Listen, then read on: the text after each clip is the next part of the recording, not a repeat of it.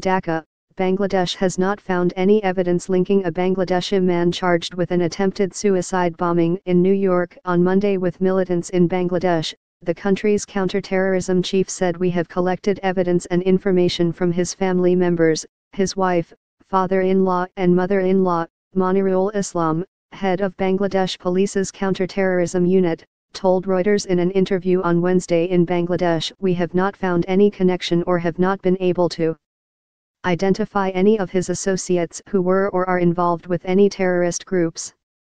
Share on Facebook, share on Twitter.